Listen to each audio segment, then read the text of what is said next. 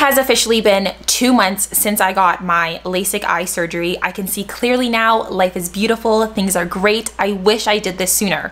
In today's video, I'm going to go over what my LASIK eye surgery experience was like, how I felt going into the surgery, what it smelled like during the surgery, my anxiety levels prior to the surgery, because Lord knows those were high. How much did it cost? Like, how much do you need to save up to get your eyes lasered?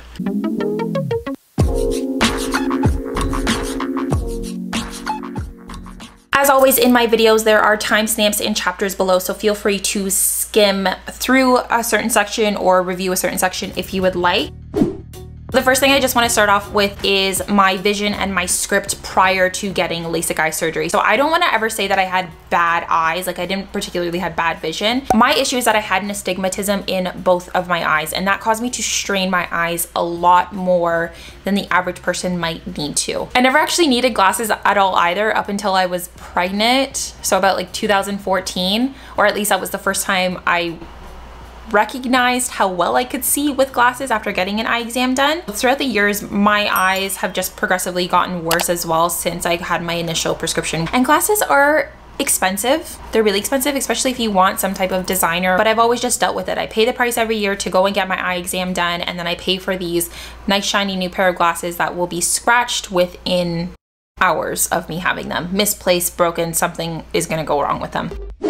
Since the beginning of my nursing career specifically, I had many of my colleagues kind of tell me how life-changing LASIK eye surgery was, and I never thought that my eyes were like that bad that I could benefit from getting LASIK eye surgery. But I would get incredibly frustrated at work, especially doing procedures where I needed to have a surgical mask on, and this is prior to the pandemic, prior to before everyone knew what PPE was, and like all this is like my regular job, like my nursing job. I would have these surgical masks on and my glasses would get foggy from how heavy I was breathing, or I'd have to wear protective goggles on top of my glasses and things would get even more foggy and hazy because it's like a plastic that goes on top. The worst patient experience I've ever had involving my glasses was when a code blue was called. I was on top of a patient doing chest compressions and my glasses actually fell off onto the patient. But nonetheless, my glasses have always kind of been an issue. Just the amount of times you would have to touch your face to like fix your glasses. I'd really get a lot of acne like right here. Didn't matter how many times I cleaned my glasses, I'd always sanitize them down, especially after a shift at the hospital.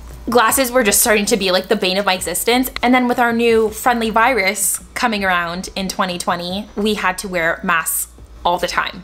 All the time. Protective eye shields all the time. Fine. Like I was getting like these pains behind my ear, not only from the mask, but the glasses like rubbing on there. So it was giving me headaches. It was just too much. The one thing that always prevented me from going completely forward with this was one that I didn't think I had necessarily quote unquote bad eyes. And the second thing was cost. Like how much does LASIK eye surgery cost? I've always had the impression that LASIK eye surgery would be extremely expensive. Each individual person I kind of asked about their experience and the cost of it all quoted around $4,000. So that's just what I had in my head, $4,000. I finally go ahead and get the consult done with this doctor who comes highly recommended in my area, who all these nurses have gone to, $5,000. So about $1,000 more than I had anticipated it to be. And literally 5 minutes before I went into my surgery, like I'm talking like I'm sitting in the chair pre-op, I've got my surgical hat on, I've got my booties on, eye drops are in, they're dilated, I can't see anything at this point, everything's all blurry. I said to her, hey, can we lower that price? She ended up lowering the price from $5,000 to $4,400. Prices are not always set in stone, so as long as you're comfortable with a reputable healthcare provider doing whatever procedure it is that they're doing to you, it doesn't mean that someone's gonna do a less of a job. They shouldn't be. Talk to them about prices if you care to. But the one thing to note is that you should never ever skimp out on things that have to go in your body or things that are being cut into your body. Don't take the cheap route out. Like if she had told me $6,000, I would have saved up the extra $2,000 and then went and got my surgery. Like your body is not something to play around with. Your health is not something to play around with. Your vision, you're so lucky and blessed to have eyes to see that that's not something I feel like you should ever try and cheap out on. Really do your research on the surgeon, the facility that you're going to.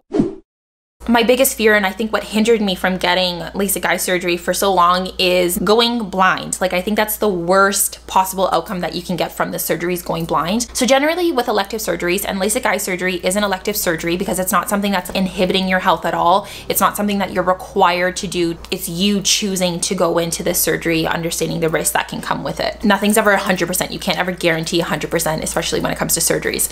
So I've always had this like idea in my head that I'm gonna be that 0.0001% of the population who goes into the surgery and something drastically terrible goes wrong. But that's also just like where my mind goes for everything. I even got to the point with this fear where I was almost contemplating like, hey, can I go in for surgery to do one eye? Let's see how it heals, and then come back and do the other eye. I recognize that I go a little bit above and beyond the average person. I've got to work on that. Dry eyes was something that was a huge complaint from a lot of people. Halo vision and nighttime driving was a huge issue for a lot of people that get LASIK eye surgery. That was a huge fear of mine too. Are my eyes going to be so dry that it's unbearable, that I'm not going to be able to like function afterwards? Because there are definitely cases where people have incredibly dry eyes and it almost hinders them and decreases their quality of life afterwards. And then the other thing too is, what if I needed a repeat surgery? What if something went wrong during the surgery? Because when you're doing any type of elective surgery, there's always risk for doing something and a benefit for doing something, and you just need to ultimately weigh out in your life, is it worth the risk for you to take to possibly have a better outcome in your quality of life afterwards? I ended up doing a virtual consult just because of pandemic going on right now, and it was kind of like a pre-consult where I had a virtual call with an obstetrician. Not an obstetrician. Not giving birth here. I had a virtual call with an optometrist, and she kind of basically went over my script. She asked me a few questions just basically to see if I would be a candidate for LASIK eye surgery. And then we got to the point where I had my actual consult and surgery kind of day of, within like hours of each other. So day of surgery, March 25th, I went in, we did a whole bunch of different eye exams. Everything looked good. We decided that day as well, like, am I a candidate for PRK or LASIK eye surgery? Now those are two different surgeries. If you want to do some more research on what PRK is, that's more about refracting the light, as opposed to laser eye surgery where it's shaping the cornea of your eye. I get a chance to meet with the surgeon. Very great guy. He seems very comfortable with his practice, with his facility, what he's doing, which brings me so much more ease. We do 1,000,001 eye drops. We've got to dilate the eyes. They need to do numbing eye drops at the same time. So you're kind of getting eye drops every couple minutes. Yes, you can taste them. The only problem I had with this entire experience is that the Ativan was not given to me early enough. So as a nurse, I know that certain medications need to be given ahead of time just so you can get the full peak effect of when it will work best for that patient. Sublingual Ativan, or any type of those benzodiazepines that you would use to calm down anxiety, especially prior to a surgery, should be given anywhere from 20 to 30 minutes prior to whatever procedure you're doing, because that's how long it takes to kick in. I was given that medication 8 minutes tops before I went into this surgery. I knew it wasn't gonna work for me right away because of how high my personal anxiety levels are. It very much differs for every single patient. 0.5 milligrams is usually the dose that you would get before that. So I had crazy high anxiety levels as I'm lying down on the table looking up at the laser, and he's just telling me focus in on the green light. So it's kind of a two-part surgery. The first part of the surgery is where the flap of the cornea needs to be lifted. The second part of the surgery is the actual laser process, and then the flap of the cornea gets put back down, and then you're kind of like on your way. So I'm looking up at this green light. I can see things kind of coming towards my eye, but not 100% clear on what they are. First thing I can see coming towards me is the forceps for your eyelid. And I have like this weird fear about that from like horror movies, from like keeping your eyes plastered open. Like it was just weird to me. I'm thinking it's actually going to hurt a lot.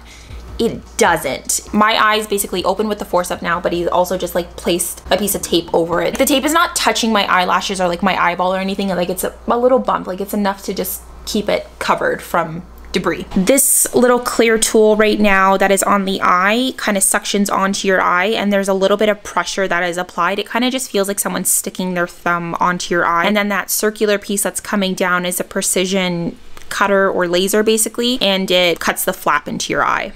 And then the suction comes off and the procedure can continue. So he's taped the one eye. He tells me stare up at the green light for the other eye and just keep focusing on the green light. And he said it's gonna count to 5 and we're just gonna make the flap. The laser comes over, 5 seconds and done. Then he goes over to my right eye, and at this point we're starting with the actual flap being lifted, since this eye is the one that's already uncovered. So the tool that I seen coming towards me looked like a sharp object. I just see a blade kind of coming towards my eye. It's not a blade. So this is the flap that's been created. This little piece is kind of gonna go slip directly under and then lift it so he can like peel the corneal flap back. And I start wanting to like flinch. Like, keep in mind as well, my Ativan has not kicked in because it was not given to me within enough time for it to take full effect. So I just have clenched fists lying there on the steel table, staring up at this green light with all the white surgical lights around, and I see this scalpel-like thing come towards my eye. I start panicking a little bit, but also trying to keep in mind that I'm not supposed to be moving my eyes in a bunch of different directions. I need to keep focusing on the one light. He lifts up the flap, and when he lifted the flap,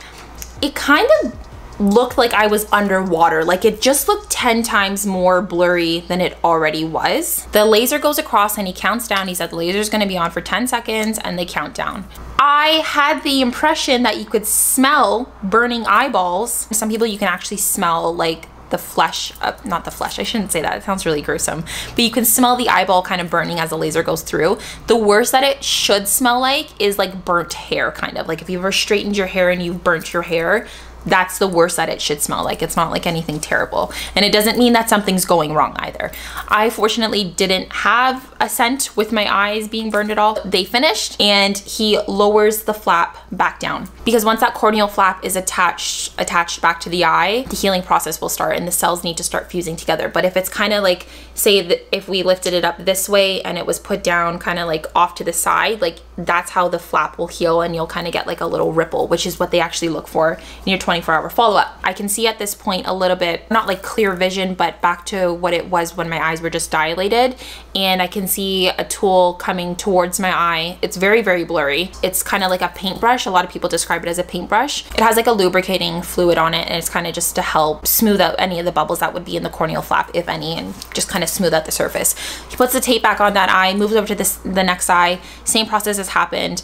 I want to say at this point, by like the time he was finishing up with the second eye, like after he was counting down that 10 seconds, was I feel like when my Ativan finally kicked in. Like, it was such a quick bam, bam, bam, done. My Ativan didn't kick in until the 20-minute mark after the surgery was pretty much nearly done. And then I was like calm after that. But at the same time, the surgery was done, so it didn't necessarily do the job that it was supposed to. And you can't feel any of it either. I want to say that as well. It was the weirdest feeling ever to not feel. Like, I can see things definitely touching my eyeball, but I'm not feeling any of it. It was just crazy. It was weird. The one thing that kept happening though with my left eye specifically when he was finishing up is when he was trying to do that like paintbrush thing, his glove kept like grazing the side of my face here, and your eyeball is numb, but the peri area like around your eye is not numb, obviously, so I could still feel anything there. And so anytime his brush would like graze the side of my face, I would like flinch. So the surgery's done at this point. The nurse tells me I can sit up off of the surgical table. I sit up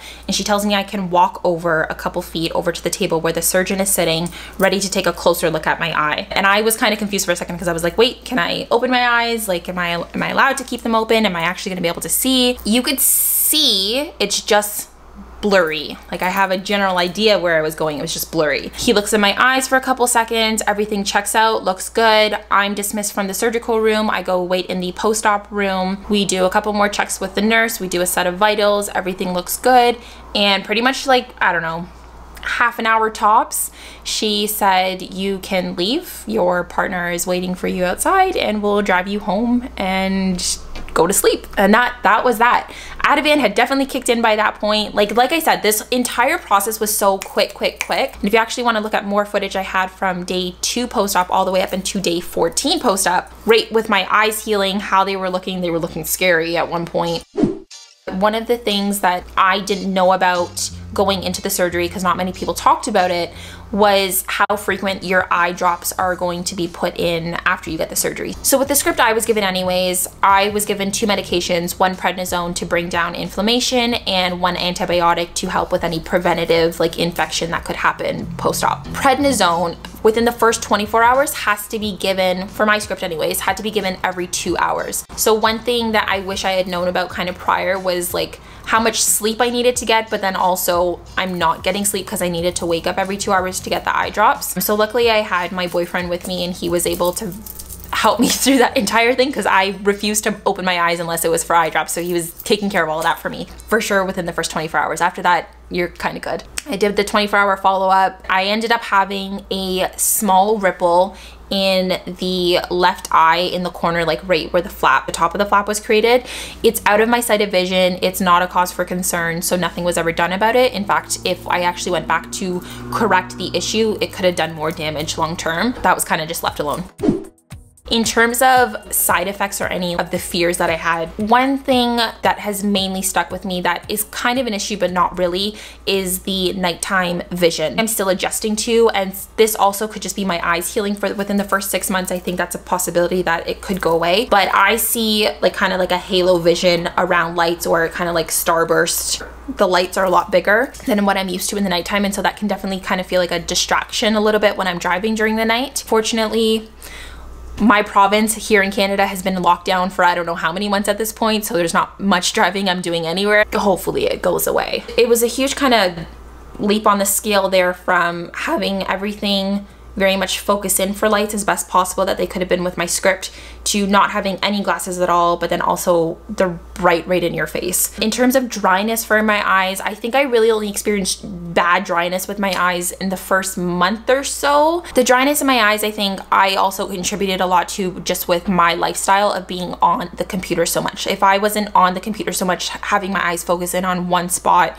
not blinking, zombie-like on the computer, I don't think my eyes would have dried out as much or strained as much. What I've done is I've just bought like lubricating eye drops that you can buy from like any drugstore over the counter, and I just use those every couple hours if I feel like I'm straining my eyes too much or I'm looking at the computer too much. The other thing too is I'm not getting nearly as many headaches as I used to before, because I felt like my glasses always gave me headaches, whether they were just too tight on my face, and I haven't had nearly as many headaches, and I'm very, very grateful for that. The light sensitivity was the worst, I think, within the first like week and a half. Not anything too crazy. I'm a very strong believer of protecting your eyes as it is already. So if you're going out driving and it's a sunny day, wear sunglasses. If you're out in the winter and there's snow outside, light reflecting off the snow, wear some sunglasses. In the pool, light reflecting off the water, wear some sunglasses. But I consciously made an effort to keep all the blinds closed in my house, I think for the first 72 hours, 48 hours. I might have been being a bit excessive. I just didn't want any light bothering me at all, because it felt like my eyes were kind of just straining. It's a fresh cut. It's an open wound on your eyeball that needs to heal. So don't push yourself too much. Don't strain yourself too much. So that is where I am today, 2 months after getting my LASIK eye surgery. I have no regrets at all. This is one of the best things I think I have done for myself in my adult life. I am thriving at work, wearing my protective eye shields, not having to worry about glasses, not having to worry about the constant struggle of doing contacts in and out, having them dry out in my eye, poking my eye a bunch of times, pain behind my ear from the glasses. You know what? Life is just good that I can see. I wake up and I can see. I can see every single day, especially in the first like 2 weeks, I want to say. When I would wake up in the morning, I felt like my eyesight was just going to be taken away from me. I looked at everything with such awe and amazement. Everything is beautiful. I can see colors more vibrantly. I could just be telling myself that I see shapes more clearly. That's definitely true. My astigmatism is gone. I'm so much overall happier than I was before getting the surgery, and I would 10 out of 10 recommend this to anybody who has the finances or the opportunity to get LASIK eye surgery. That I don't regret this at all. I am so happy that I got it done. It is like a whole new world for me. Overall, the experience was just very, very good, and I wouldn't change my eyesight for anything in the world. I'm very, very grateful. That is it for this video. Like I said, if you would like to check out the other 2 vlogs where I have post-op day 24 and day 2 through 14, go and check those out. My eyes were quite the sight to see. So Thank you so much for watching, and I will catch you guys in the next one. Bye!